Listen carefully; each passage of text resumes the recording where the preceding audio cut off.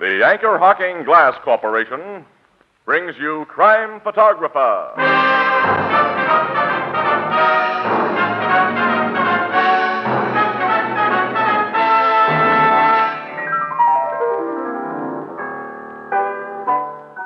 Hiya, Casey. Mr. Marvin and me been wondering what happened to you. Hello, Ethelbert. Hi, Tony. Say, Casey, haven't seen you around the last few days. Oh, I've been cheering myself hoarse for the Dodgers this week. You're a Brooklyn boy. No, but the Dodgers, they're a national institution. Oh, you don't have to tell me about a national institution. I cheer for one, too, every week. Which one? The Yankees? Oh, come, Casey. To what other institution would I be referring but Anchor Hocking, the most famous name in glass?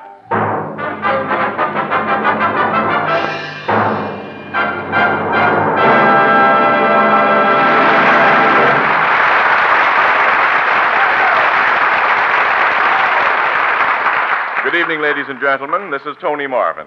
Every week at this time, the Anchor Hocking Glass Corporation of Lancaster, Ohio, and its more than 10,000 employees bring you another adventure of Casey, crime photographer, ace cameraman who covers the crime news of a great city.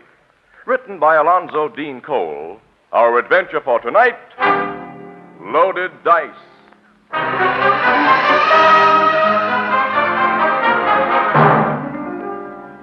6 o'clock in the morning. A grim, gray hour when many of us regretfully leave comfortable beds to begin the day's work. But Casey's work ended only a few hours ago, so he has a long sleep ahead of him. But... Uh-oh.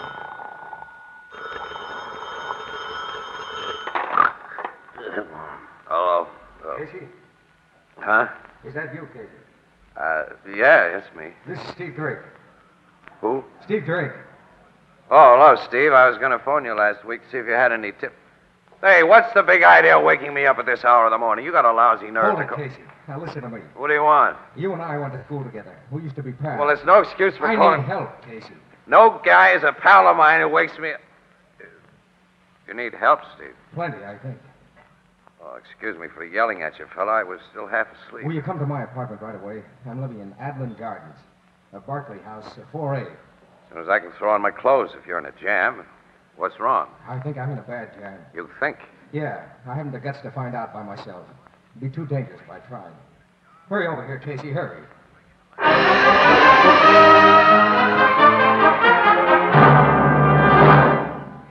Come in, Casey.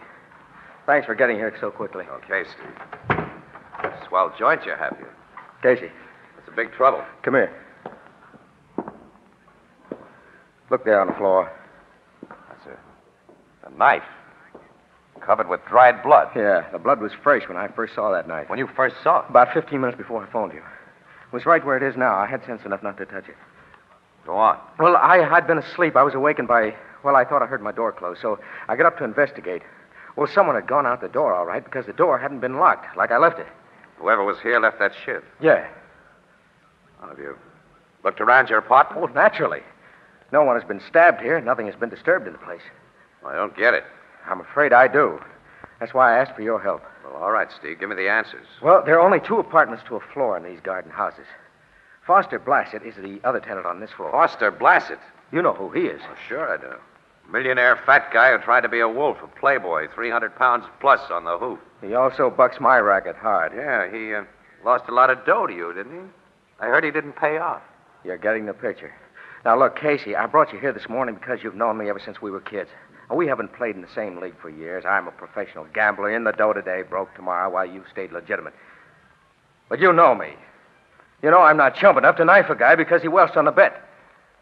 Now, you may have to convince the cops of that. The cops who know and trust you. Keep on talking, Steve. Now, look. This door in my living room leads to an outside terrace. Yeah, I see. Now, on the other side of that high dividing wall, Blassett's apartment has a similar terrace. Yeah? I found a small blood stain on top of the wall. Blood from that knife, I think. Well, you climbed to the top of that wall? Yes, and looked over before I phoned you. A table with a chair on top of it is against Blassett's side of the wall. Well, did you go over the wall? No, I was afraid. Afraid to find out for sure.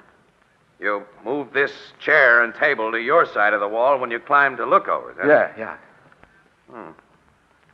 Let's climb over the wall and see what's what. Will you go first? Okay. It's easy enough with these tables and chairs. Come on. I'm coming. Blasted door to the terrace is open. Yeah, let's go in. Casey, that little stain on the rug. Looks like a blood stain, all right. You notice things, don't you, Steve? Look there. What? Across this living room. In the hall. I see. I want a close look. It's blasted. Yes. Slumped against the outside door of his apartment. Dead. And he was stabbed, Casey. My guess was right. Yeah. So right, I wondered if it was a guess. What do you mean? A little guy like you couldn't move Blasted after he fell against this outside door and blocked it. There was only one other way for you to get out of the apartment, the terrace, which led only to your place. And after piling up that furniture to get back over the dividing wall, you couldn't put it back where it belonged on this side. So you think I killed Blasted, huh? If our positions were reversed, what would you think? And you're the guy I thought would help me. Stand by me. Well, I have no chance the way things stand now. And I'm not going to be railroaded on a lousy frame-up. Oh, so you pack a gun. And I'll use it if you make me. Open the closet door behind you, Casey. I'm locking you in there, and I'm getting out of here. You locked me in that closet. You heard me. Open the door and get in. I don't think I will, Steve. Gotta use Blassett's phone to call the cops. Keep away from that phone. No. Put that phone down. Why don't you shoot, Steve? Better give me that rod, hadn't you? Here. Take it. Thanks. You're a smart guy. Hello, headquarters. Give me Captain Logan, Homicide Bureau. Yes, Steve, you're a very smart guy. I was just too yellow to shoot you. That's what you meant. Oh, I wasn't worried about that guy. You had my number. After you said you'd lock me in the closet, then I got your number, Steve. Before that, I wasn't sure. I was just too yellow. I've never known a killer who was too yellow to do another killing that might save him from the hot seat. Now, what are you driving at? Hello? Excuse me. Hello, Logan. Listen, the way you cops waste the taxpayers' money is a crime. You know, I've been holding onto this wire for half an hour here. What have you been... Oh. Okay, pal. Hey, Logan. Bring the ME and your tech squad up to the Adlon Garden Apartments. I've got a little case of murder for you. Yes, murder's what I said. And I got a chief suspect right here in front of me. Uh-huh. Only I'm sure he's not guilty. Casey. Yes, Logan. You see, he's a guy I know.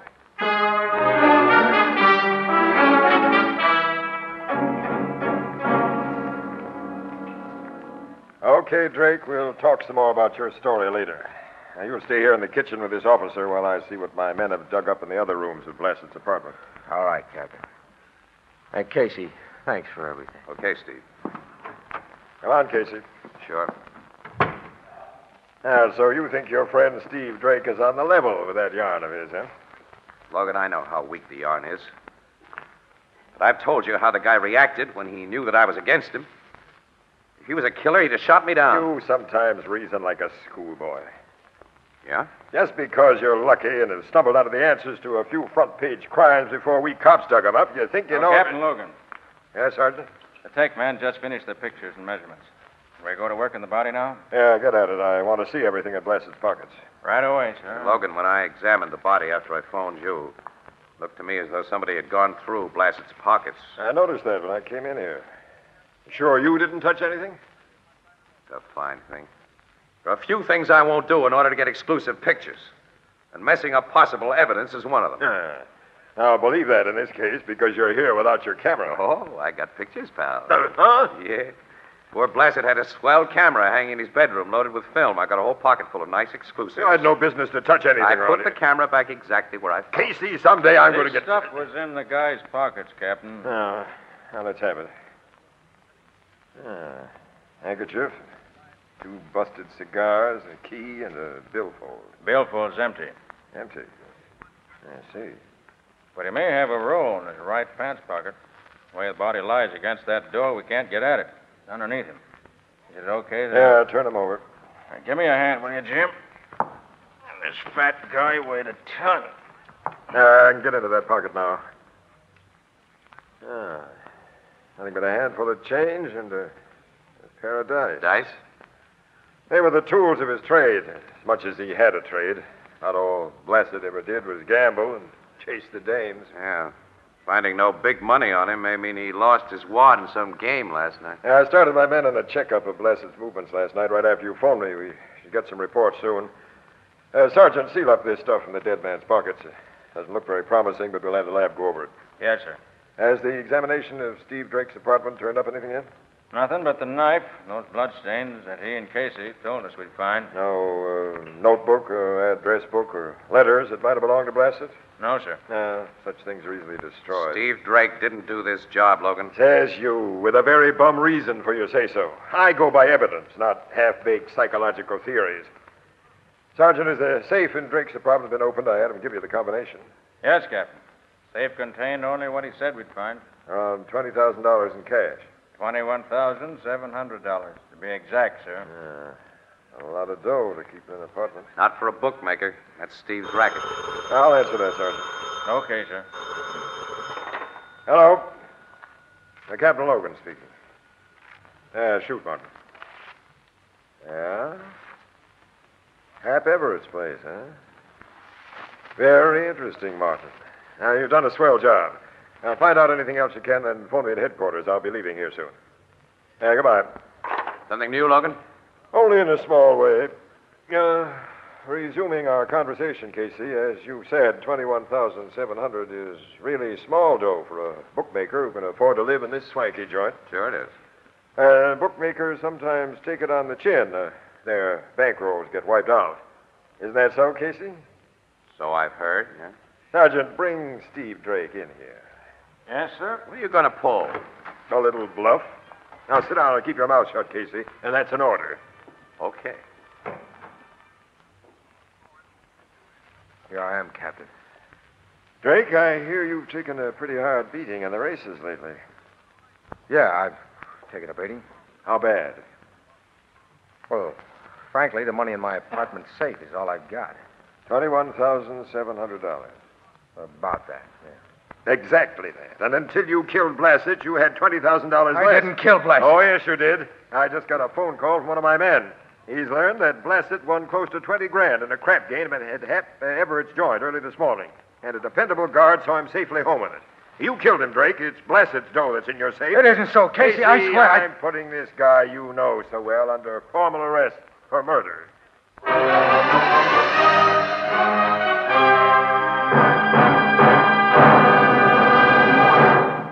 Our story will continue in just a moment.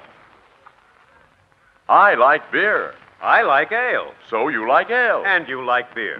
But I'm fussy. I want my beer in a glass. Me too. I want that flavor that's brewery bright. Brewery bright, and that means glass, definitely. Right, because glass and glass alone brings you beer and ale as it ought to taste. Right.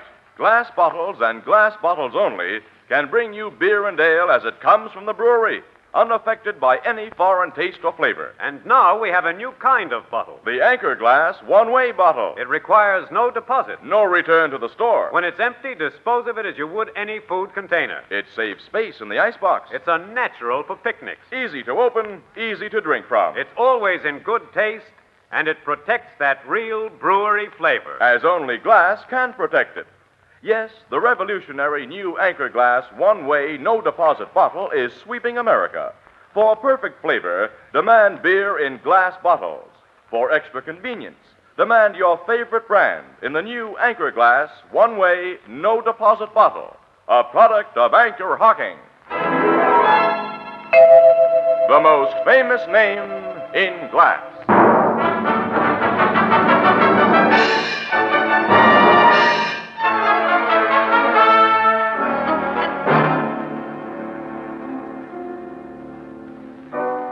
Here's your beers, gents. Thank you. Go on telling me what happened after Steve Drake was arrested, Casey. Oh, nothing happened, pal, except that he's been sitting under the bright lights ever since with cops firing questions at him. He sticks to his original story, huh? 100%. And Casey's still sold on that story. It don't sound very good to me. Has the dough they found in Drake's safe been identified by the joint Placid wanted at? Oh, Ethelbert, gamblers are very reluctant witnesses, you know.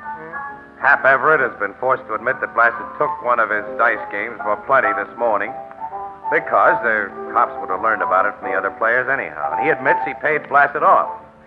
But he says he can't identify the dough he did it with. Hap Everett works for the big syndicate, don't he? Well, he wouldn't operate if he didn't.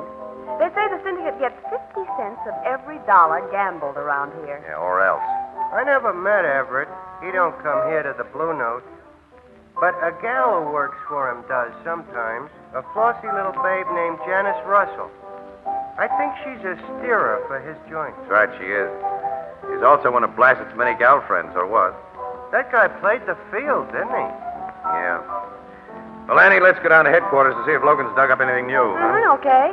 I hope something's dug up that'll vindicate your belief in Steve Drake's innocence, Casey, but the way this sounds, I ain't got much hope. Thanks for the lift, pal. Pessimists like you always make me optimistic.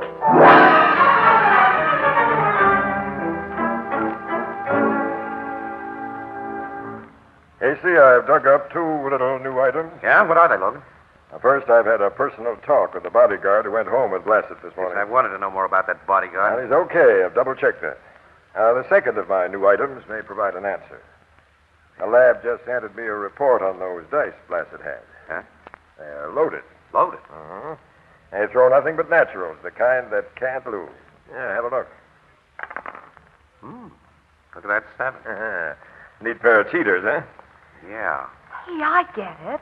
Blassett won with those dice last night, then Hap Everett found out he'd been cheated and sent a strong-arm man to... Annie, what you don't know about gambling would fill a 5-foot bookshelf. The best crooked dice ever made wouldn't get by a professional for a 20-grand payoff. And these galloping dominoes are plain robbers. The dumbest stick man at Everett's joint would pick 'em up after a few passes. Yeah, sure.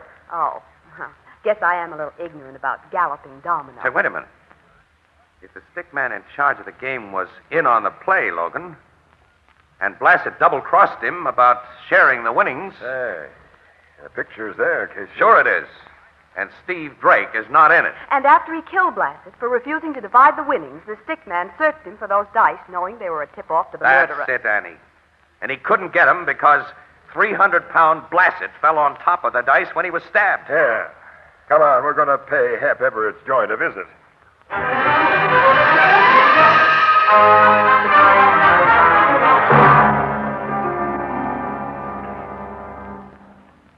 Mr. Everett is in his office. I'll tell him you gentlemen and the lady are here. Yes, do, and right away. Yes, Captain Logan. Swanky setup Hap Everett has. Yeah. Big syndicate Hap works for goes in for class. The game rooms must be behind those big closed doors. Beautifully soundproof, too. Just offices and reception room out here with service quarters in back of them. Service quarters? Yeah. Equipment rooms and restrooms for the game operators and hostesses. Hostess being the refined name for a come-on gal. There's one of them now. Casey! Hello, Janice. What are you doing here? Oh, just smooching around. Miss Russell, Miss Williams. How do you do? How do you do? And Captain Logan. Army or Navy, Captain? Police. Oh. About the Foster Blassett thing? You knew Blassett pretty well, didn't you, Janice? What gal around town didn't? Were you here when Blassett won all that dough last night? I work here, Captain. How did he pile up his winnings? The hard way or by throwing a whole lot of naturals? I don't remember. What do you ask? Just curious. Mr. Everett will see you gentlemen and the lady. That's very kind of him. Captain Logan. How are you, Casey? Hello, Hap. And lovely, charming Miss Williams. Annie, this big mug is a silky wolf. Don't trust that line of his. I like Mr. Everett's line. Well, come into my office and make yourselves comfortable. Well, I'll be running along. Now, don't run far, Miss Russell. I may want to talk to you later. I'll be around, Captain. Please sit down. Thanks. That's a nice office you have, Everett. You guys do pretty well by yourselves. It's comfortable. And practical. Back doors so you can avoid unwelcome company from the front. And peepholes in both doors. Specialized professions demand specialized arrangements, Captain. Yeah. Say, who had charge of the table at which Blassett nicked you for 20 grand this morning? Les Parker was the stick man? Now, get him in here. Now. Very well. Bernard, Yes, Mr. Everett. bring Les Parker here right away. Yes, sir. Why your interest in my stick man, Captain? Just want to ask him a few routine questions. What time did he go off duty this morning? 4:30. According to the afternoon papers, Steve Drake is all wrapped up for the Blassett killing. Anything happen to change things? No, but we'd have a much better case against Drake if you told us how you paid Blassett his winnings. I'm sorry, I can't remember, Captain. We pay off so much money to so many people that I... Come in. You want to see me, Hap? Captain Logan here wants to see you. This is Les Parker. Please, huh? Yeah. Will you leave us alone, Everett? Oh, certainly. I'll go out my back door. I have some checking to do in the equipment room. What's this about, Captain? The Blassett murder. I hear you've got Steve Drake dead to rights for the job. The case is far from closed. Yeah? Mm-hmm. You know Steve Drake, Parker? Why, slightly. Ever been in his apartment? No. Ever been in Blassett's apartment? No. Blassett was killed about 5:30 this morning. Where were you then? Home in bed. Can you prove it? Why should I have to prove it? The only contact I ever had with Blassett was when he played at my table. I hardly knew the guy. Ever seen these before, Parker? I've seen lots of dice, Captain. Yeah, well, those are special dice. They throw only sevens. Cheaters, huh? Robbers. They were responsible for Foster Blassett's winning streak. Weren't they, Parker? What do you think I am? No one could slip a pair of phonies like these in on me and get away with it. They could if you were sharing in the winnings. You had a deal with Blassett. No. When you went to collect this morning, he gave you the laugh. I didn't. I stuck a knife in his throat No. and took the dough. No, Parker, no. you're under arrest. No, wait. Wait, I'm not going to be a fall guy, not for a murder rap. There was a deal. But I didn't go to Blassett's to collect. And if Steve Drake didn't steal that dough, I've been double-crossed, and I'll tell you who... The lights have gone out. I saw a gun flash from the peephole in this back door, Logan. Stop you or I'll shoot. I heard gunshots, Captain, and the lights went out. I just came out of this equipment room to see... I see, Everett. Stick your hands in the air. Okay. There's a switch box by this door, Logan. Yeah.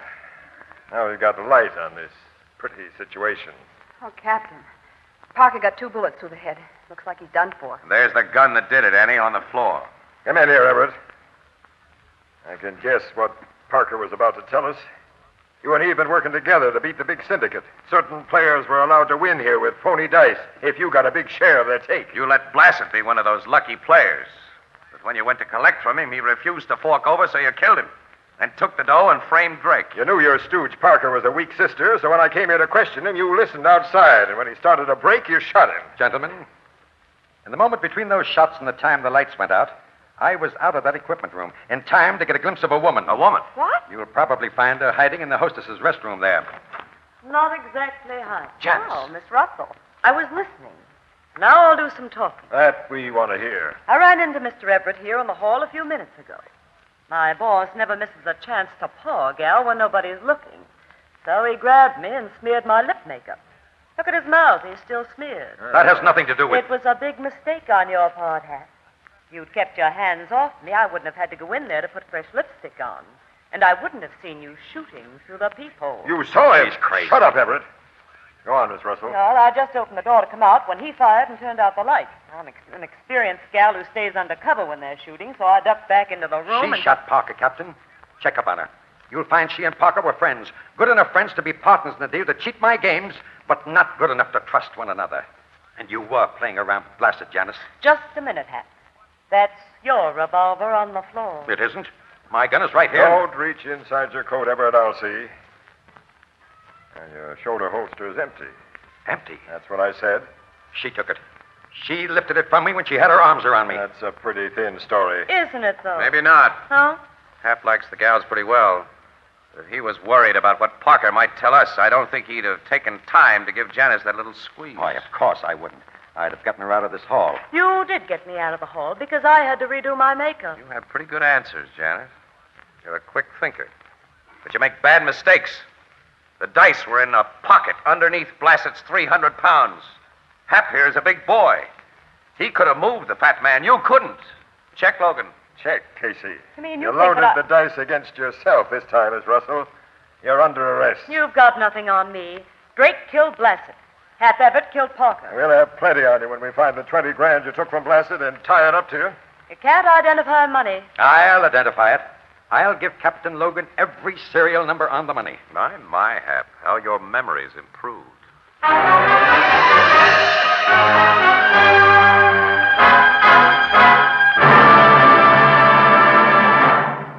We'll join the crowd at the Blue Note in just a moment. Here's real refreshment for you. A big frosty pitcher of ice-cold lemonade or iced tea or delicious fruit juices. How pleasing is the tinkle of the ice cubes, and how good it tastes, and how wonderful it looks when poured from the new Sunburst Crystal Pitcher. The Sunburst Crystal Pitcher is a radiantly beautiful 2-quart pitcher in the magnificent new kind of crystal the whole country is talking about and admiring. Why, it picks up light like a diamond and scatters it in 1,000 flashing rays. And here's the big surprise. You can buy one of these magnificent, sparkling Sunburst Crystal Pitchers for only 50 cents. Yes, only 50 cents, or slightly more in distant cities. And here is the kind of crystal that's an heirloom in homes all over America. Look for it tomorrow in the windows and on the counters of the retail stores of America. Sunburst Crystal is a product of Anchor Hocking, the most famous name in glass.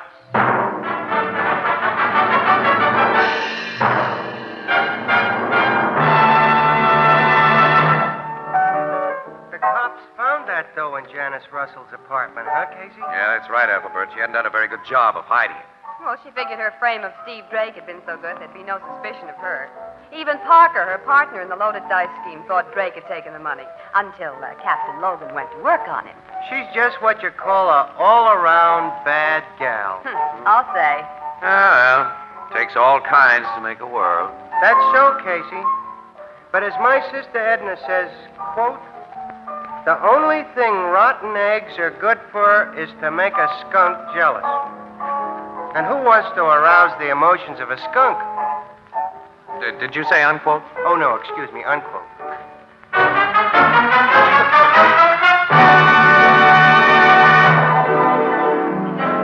Crime Photographer, starring Stotts Cotsworth as Casey, is brought to you each Thursday by the Anchor Hocking Glass Corporation, makers of Fire King Oven Glass, Anchor Glass Containers, Anchor Caps and Closures. All products of Anchor Hocking, the most famous name in glass.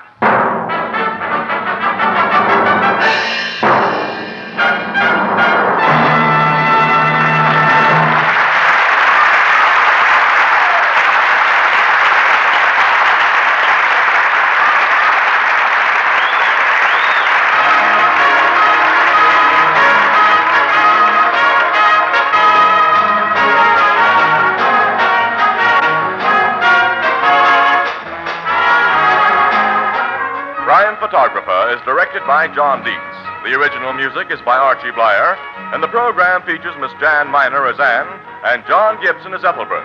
Herman Chittison is the Blue Note pianist. This is Tony Marvin saying goodnight for the Anchor Hocking Glass Corporation of Lancaster, Ohio, with offices in all principal cities of the United States and Canada.